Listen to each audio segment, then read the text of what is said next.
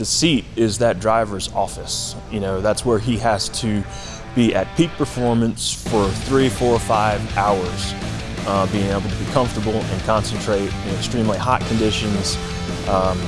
And so we try and craft the rules around that area so that they're safe, but also allowing for flexibility to let the driver find a comfortable position to be in. We're always looking for opportunities to make them safer. That's really a never-ending process for us. Sometimes we have opportunities to be proactive, like the laminate windshield, where that wasn't necessarily tied to one specific incident where we were responding to an injury or an issue, but it was an opportunity we saw and realized that with the technology we have available to us, we could make that part better and safer, so we were able to do that.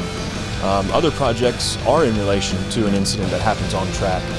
We were able to add toe board foam, an energy-absorbing foam to the toe board, and that reduced loads into the lower legs, ankles, and knees of the drivers during a frontal impact, and we can incorporate that into vehicles.